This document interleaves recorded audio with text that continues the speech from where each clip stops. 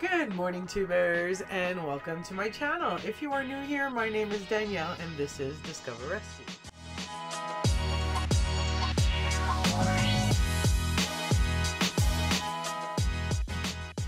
If you like anything to do with animals or travel or Airstreams, well, this is the place for you, and you should definitely hit that little subscribe button.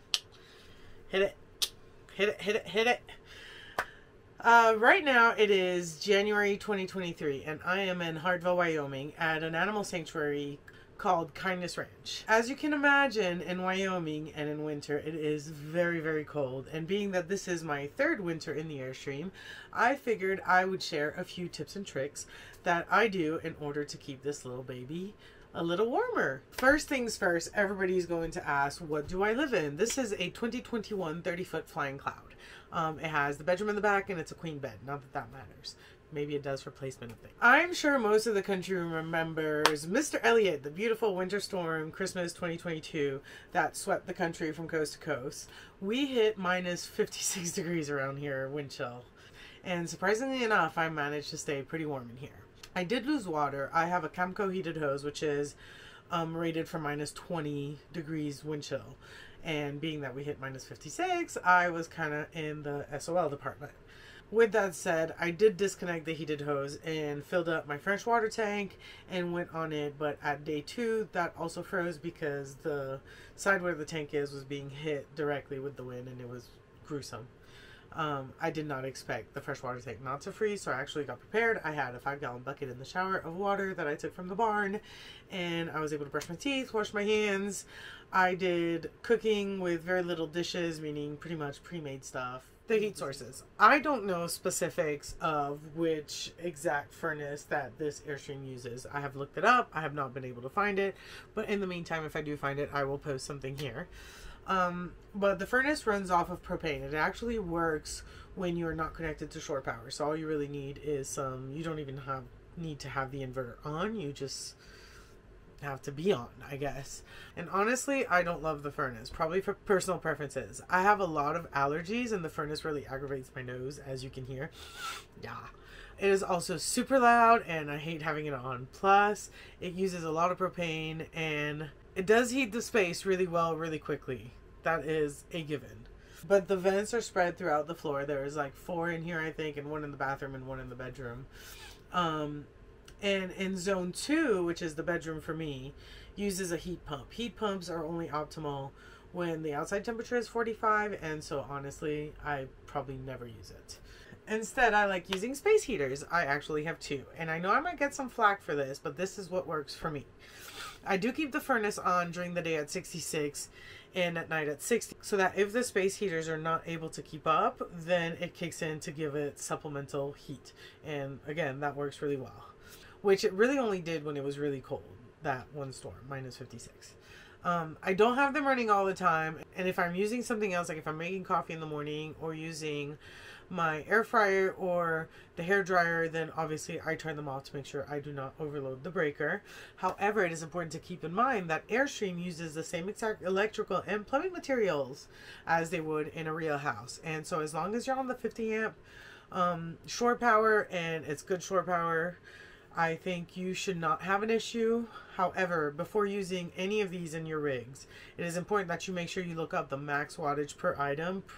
Each rig is different. Some are max of 1,000 watts, others max of 1,500 watts, and honestly, most space heaters kind of fit right there. So you need to make sure you do your research and pick the right materials for your setup. The windows. Now, I am actually working on a video called 5 Things You Should Know Before Buying an Airstream, and one of the topics I cover is the windows. That being said, the windows are incredibly uninsulated and really do let the cold air in. And so because of that, it is very important to usually have your curtains closed and your shades down, because that provides actually quite a bit of insulation. However, if you are going to go in extreme cold temperatures, you might want to take a few extra precautions. And for this, I have props. Enter these. So when you order food online, frozen food, it comes in these insulated boxes. And these insulated boxes are basically insulated with these, which is some interesting padding, which actually apparently you're just supposed to dissolve in water, compost, burn foam panels. It's a green kind of foam. Because of that, I actually keep it wrapped in plastic. And I use these on the curtains in the bedroom because it's curtains versus the shades. These are pretty thick, and so if I put them on the window with the shades, which I can, then it's kind of bulky though, and I don't really like that. You can also put it on the outside, so you basically would have to open these and put it in the space between the glass and the screen. But I don't really want to do that because I want to be able to open the windows when I need to and be able to look outside, like today. Beautiful snowy day. I'm sure you've noticed. So for the windows in here, I like to use these. These are just, you know, basic window coverings. I got them from Ace Hardware. You can get them at Lowe's. You can get them just about anywhere. And they are kind of the perfect fit to where you can really like puzzle them.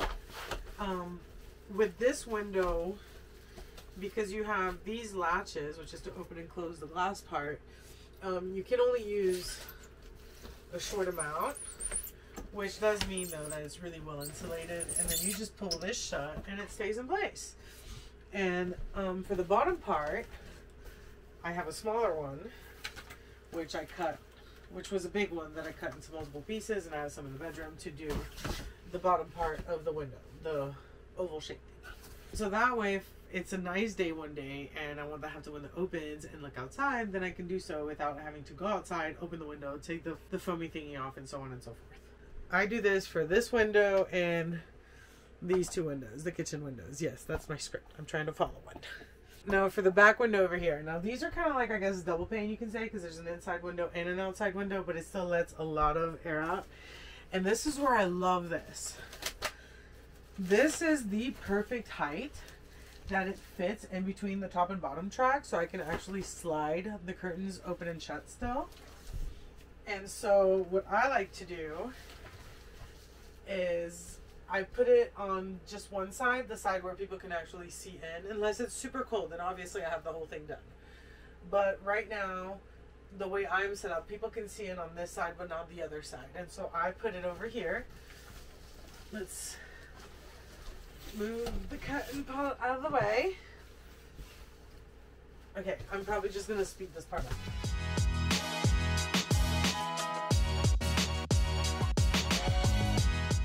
Ta-da! You can just slide the curtains right above it, and it works perfect. So it literally takes two to go the whole way across. And unless it is super cold, I usually, like I said, just have one. That way I can have some sunlight coming from over here, because it is nice to have some sunlight sometimes. Now another thing that I use these for, now we all know heat rises and escapes really easily through windows. We have these guys. Skylights. There's two of them. There's two of them. So I use these nifty little pads over here, put it in here, and close this right up. As you can see, it got really dark really quickly, so as you can imagine, a lot less heat escapes. Now, because of that, this one is also one that I usually do. That was actually the first one I figured out that this would actually work. So I have this long one that I got from a different kind of food I got mailed to me. And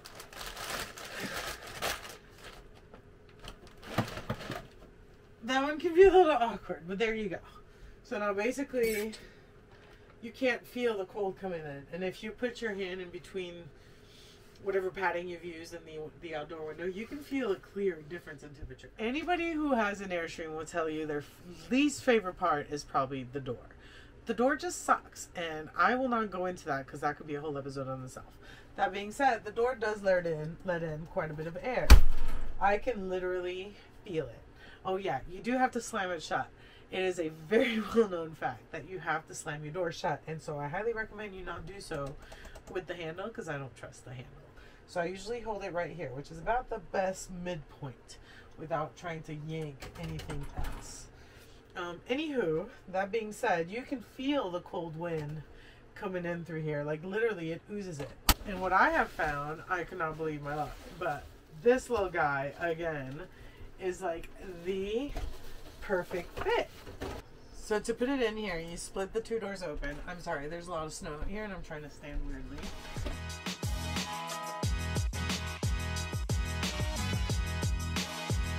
Look at that. Perfect fit. Basically, you split open the two sides of the door, you slide in the visor in between the two. Keep this on top so you can hold it in place, but honestly, you know, it doesn't really move. Now for additional insulation, I got this cheapo but pretty decently nice blackout insulated curtain from Walmart. And basically I tried to get something that I could, you know, have it glued up here, so, but I didn't want something permanent, so I looked at Velcro, but Velcro does not stick really well to this, nor does it stick really well to this.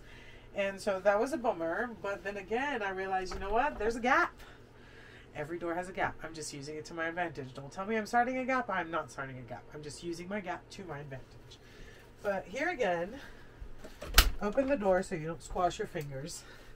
And I literally do the same. I tuck in the top in between the two doors. This one needs help to be held in place, and so I use binder clips. You do have to separate the doors again for this, and I do 3.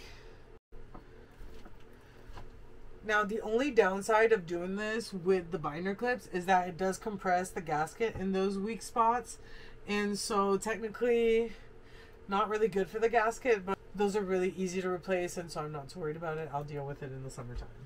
But honestly, I think I'm going to keep doing this in the summertime because it will also help keep some of the hot air out and the cold air in. Slam your door shut.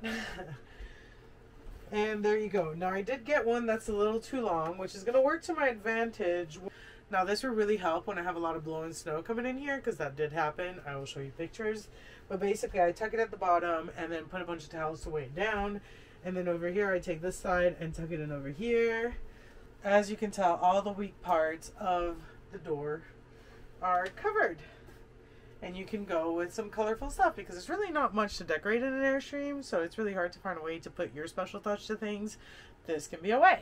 And honestly, this was a huge game changer for me, and I highly recommend you find a way to make this work for you, at least in one way or another. Now, another really important thing to insulate are the floors. The floors can actually get super duper cold. Anybody that lives on a travel trailer or van will tell you that the floors could be literally at 30 degrees. And obviously one way to combat that is using rugs. The first rug coming into the house is one I don't really love, and this one just catches a lot of the snow and mud and whatnot, and then I have those other ones that I like a little bit more. When it is super snowy, wet, rainy, muddy, I do lay down tons of towels that I have just for this on the floor. That way it catches all that moisture, and then the floors aren't so hard to clean after the storm. With that said, I'm sure you could do this a lot easier with just one big long kind of runner rug that goes the whole length of the thing, and maybe get one for the entrance that's bigger. However, I like that they are smaller and that I can just take them and bring them to whatever laundromat and get them washed, because I actually wash them almost every other week. I have 2 outside compartments. One is under the main couch, which I cannot access from the inside. However, I do put a bunch of this inside of it on the outside.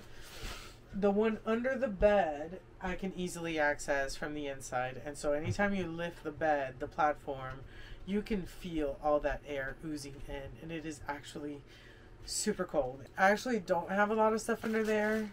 I just have a lot of space in here for just me, and so I have taken a lot of these and just lined the whole compartment from the outside just to keep more of that cold air out. Now the condensation can get really bad. The windows will kind of like steam up, and that will actually freeze over, and the walls closer to the ground in some areas will also do that. Don't panic, it's just cold. Turn your furnace on and that will go away pretty quickly, but do put some towels down or something, because depending on how cold it was, it might accumulate. So the platform the mattress sits on is actually probably the worst. The heat from my body heat sleeping on the mattress and the cold coming in from below the bed really creates this pocket of condensation, which is actually somewhat gross. And I'm not going to show it to you because it is gross, but I will maybe do a video on how I deal with that problem, because it is a problem that you do have to deal with if you're going to be here full time for the winter. If you are staying put for the winter, I highly recommend you find a way to skirt your rig. I looked up the inflatable skirting that they make for Airstreams, and for a 30 foot it's like $2,700, and I was before shipping and handling. I didn't even want to know what that was going to be because it weighs a ton, but I will post it right here if you are interested in looking into it. But for right now, since we are on a farm, I have decided to use straw bales. And I put it all around, and it's actually really helped with, not only am I not rocking as much when it's super windy outside, because obviously I have completely cut any airflow going from the bottom, but the floors have been able to stay warmer, and I have used a lot less propane with the heater. I was able to tell within the first day of having the straw bales put around. Well, there you have it, folks. I hope you have enjoyed today's episode on how to stay warm in one of these tin buckets. And I hope you learned something. And if you feel like you have something you might be able to teach me, I would be happy to learn about it in the comment section below. So do leave a comment, and maybe a thumbs up, and maybe a subscribe, and maybe a save. I'm awkward, I know. Because she proves being warm.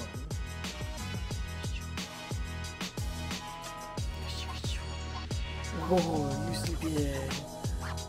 You sleepy head.